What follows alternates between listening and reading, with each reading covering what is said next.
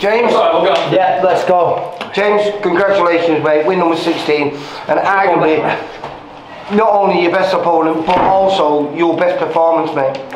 Yeah, it was textbook from the start with Ant and John, what they told me to do. I know there was times where I was saying to Ant, do you think I should push forward a bit more now? And Ant said, listen, you're boxing him, just working. There's no point in putting more pressure on yourself. You're just killing it. So stuck with the boxing, stuck with what the lad says, and look what happens. Andy, what did you feel about that, mate? Did he listen to instructions? Yes, yeah, he did listen to instructions. Super proud of him.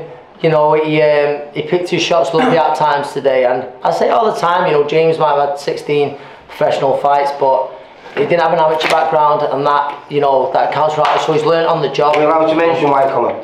Well, we can do. No, he's shown a lot of maturity in there, because, you know, he fought a very game lad there in Chico, and I thought, you know, he boxed to the plan perfect.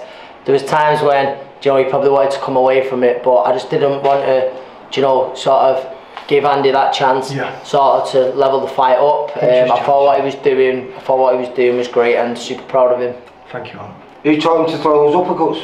Not me. No, on a serious note, we've been working up the uppercut and roll, and that's what I think he had to do, because he was looking, you know, I was watching Andy, and he's got a good left hook, and he looks to counter off that. So after the uppercut, he had to come out low, and he'd done that, and when he did do that, like, it worked really well. Did you, like I say, I was really proud of him, because not only was it beautiful punch selection, but his movement was fantastic in there. And again, you know, that jab of yours was a wonderful jab, and when used correctly, as it was tonight, I'll be honest with you, I was surprised of Andy's size. I knew he was coming up from he's fought weights before, and I wouldn't say, no offence to him, I wouldn't say his punching power was fantastic, but I felt like his size and his shoulder, like he was like got in angles, and his best shot with his scoop to the body, which was like borderline low, to be honest, and obviously he got away with it a few times. It was a great shot, but I know I got tied up a few times, and I was nearly reverting back to the old ways, but like I said, I know John. I know the scorecard was 80-72, and it was a fine performance by itself, but as you said before, Chico did play his part. Yeah, he played his part, and listen, the 80-72, which I agreed with, didn't reflect Chico's performance whatsoever, but that was just down to, you know, how well James boxed. Which was so good for James, because he needed a performance like that, and he needed someone like James with his record to bring that out. The most pleasing thing for me with James is that's 8 good quality rounds, so I think next year, you know, you look at your central area titles, just like that, or 10-round title fights, that's the perfect kind of gauge, you know, the perfect kind of fight to prepare you for that.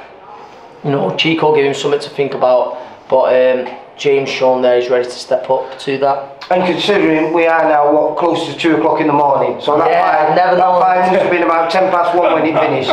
So congratulations. And I'm on the road. Well done. I say win number 16. No belt, no title this time. I know there should have been a belt. I'm gutted. Next time that will be the case. But hopefully, we make that happen next Steve. time.